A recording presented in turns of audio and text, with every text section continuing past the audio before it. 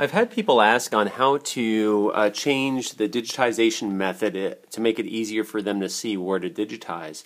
And one of the methods that is available is you can switch from the auto digitizing method, which is set by default, to the manual method, which is going to allow you to pan and zoom and manually move the image. And let me show you that. When it's on manual, if we go in, we're going to do a patient exam. I'm going to go to Tim.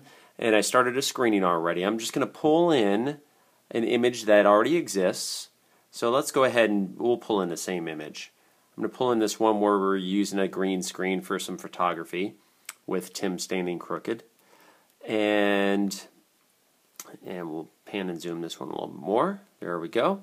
Now, the difference is on this one, what we can do is we can zoom in and it's going to stay like that. And then I can go ahead and come in this way. And then I can come in here.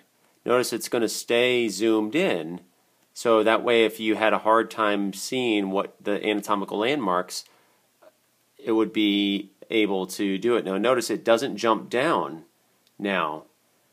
So what you would do is you would take two fingers and pan up. Okay, can you see how we would do that? And we'd pan up. Okay. But this allows it to stay magnified in the regions that you want to work on. Okay?